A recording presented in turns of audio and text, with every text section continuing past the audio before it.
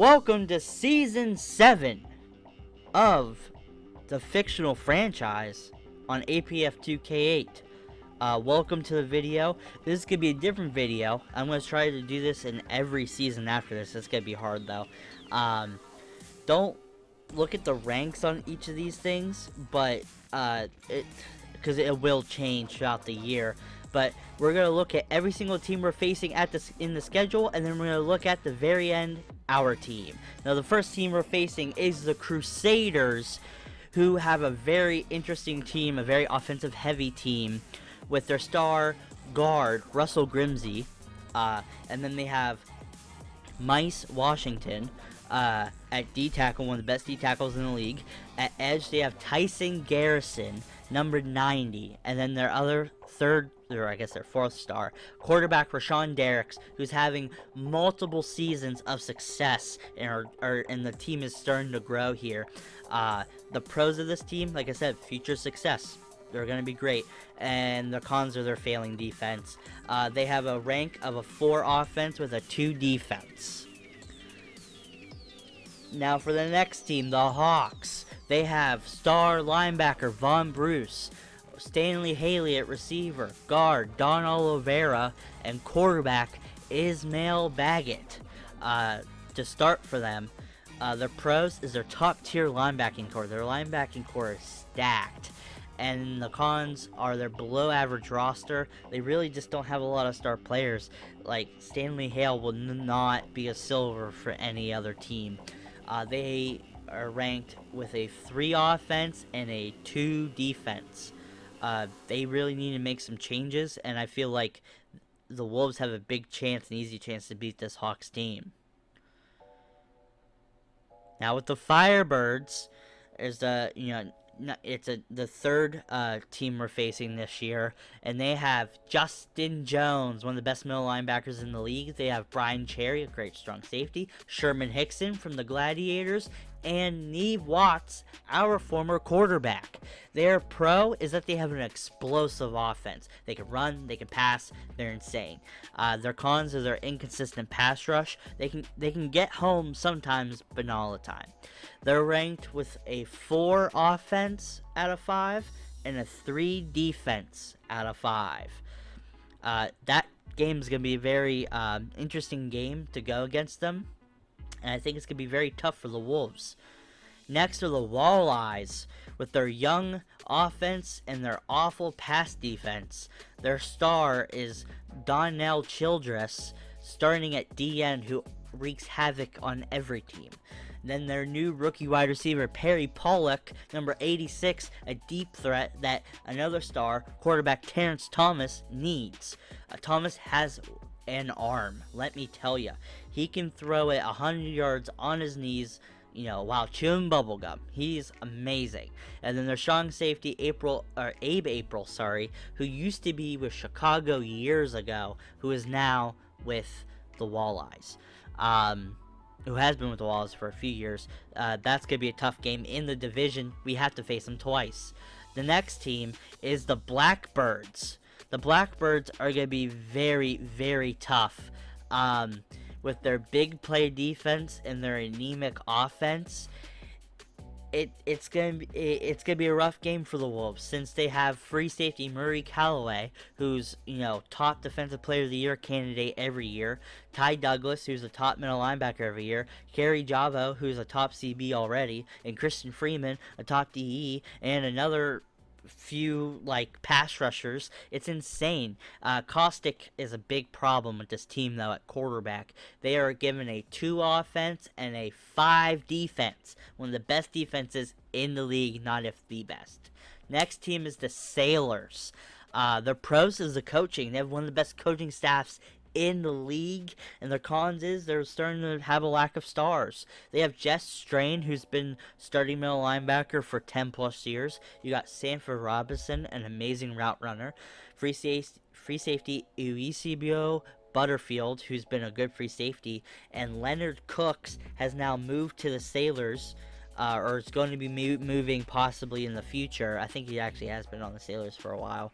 But they just don't have a lot of stars, and because of Rick Tempest leaving, Their offense is going to go from a 4 to a 3, and their defense is staying at a 3.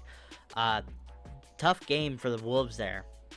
Next game is the Griffins, who have to face Rick Tempest, Thurman Herman, one of the best receiving backs ever in this league, free safety Hugo Reyes, who is an amazing coverage safety, and Shaw Byram, who is a great coverage safety who can hit hard. The pros to this team is the best O-line in the league. They do. They have a gold at every position except for center, who's I think a bronze. And then their cons is their lack of speed. With Adam Noble, Thurman Herman's fast, but he's out of the backfields, so like it kind of is a mixed bag. Rick Tempest isn't fast anymore, but because of Rick Tempest, their offense goes to a 4, and they have the worst defense in the league with a 1. Giants now. We have to face the Giants, and their team is awful. After losing Al Frills, after using Jacquez, after losing Murray, this team is deflated. With Audric Normandy, luckily, at tackle, but then Stephon Cardenas, who's not amazing. Our former running back, Brady Vaughn, is starting for them.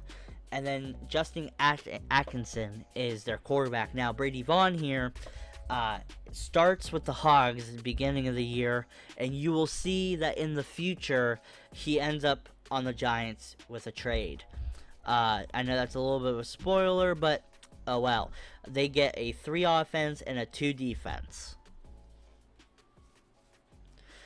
Here we are with the Guardians now. The Guardians, after having a great off season, have Joseph Jacquez, which again, great pickup for them. Thompson Terry, Bubba Buckner, and Christopher Snell. Great defense for this team. They have a great run game that is explosive with Kyle Weeman, but Weeman is falling off.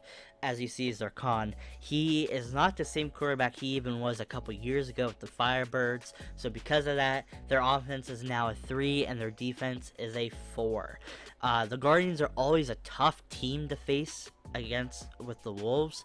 I don't know exactly what the Wolves can do against the Guardians.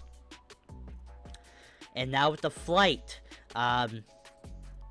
As you see here, they have Merrill Mary at starting D-end, and I believe their starting quarterback is a backup quarterback. His name is escaping me here. In the future, they possibly maybe get Cameron Scalone, but their biggest star, I think, is Merrill Mary and Tiny Smith, who's amazing. He's a safety at linebacker, basically. And they have a stout pass rush with a horrible pass coverage. So they're going to be given a 3 offense and a 3 defense. It's going to be hard to face the flight there. Now next, the Warthogs.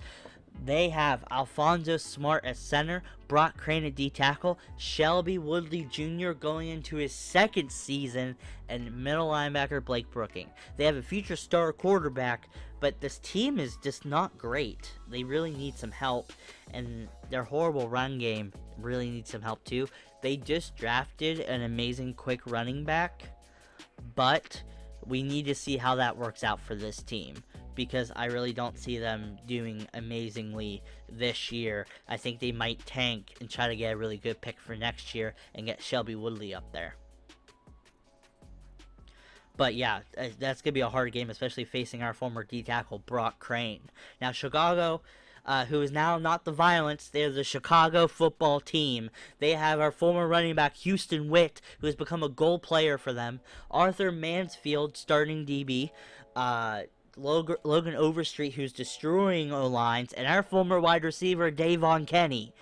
They are given a 4 offense and a 4 defense. The pros is like explosive running game with Houston Witt. He gets an inch, he turns it into a mile. And the con is inconsistency. It's getting that inch that they have a hard time with. Sometimes they can open up a foot and he goes, and other times Elroy Maple like overthrows or throws like 10 picks. It's very inconsistent. And now for the championship winning Redcoats, we face them near the end of the season. And we have to face Carter Cantwell, Austin Stewart, Robin Mathis, Malcolm Waters. Their pros is a young, explosive quarterback play. He is awesome in the pocket. He can sling the ball and he recovers perfectly. He's going to be a star in this league. The con is their boomer bust defense. They have a good defense. It's just sometimes they're too aggressive and they can just bust and become horrible. They're given a 4 on offense and a 3 on defense. They're very a unique team with Waters and that, but I think the Wolves can take them, but it's going to be really hard for those Wolves, especially because they really haven't made any moves. And you look here, the Wolves, we get to talk about our team, starting with Chris Young at quarterback, who won MVP 2 years in a row with Offensive Player of the Year, 2 years in a row. Marion Ray, Denny Parr, and edge Rashad Gevin. Gevin is coming off an amazing season. He might have a slow start this year, especially because apparently he was injured. He played through an injury, but he got surgery, so we'll see how he does. Their pro is their offensive and defensive playmaking. They can make anything happen, and their con is their lack of consistency. They are given a 4 offense and a 4 defense. And that will finish this video for now. I'll see you guys next time with the first game of Season 7, and I'll see you guys then.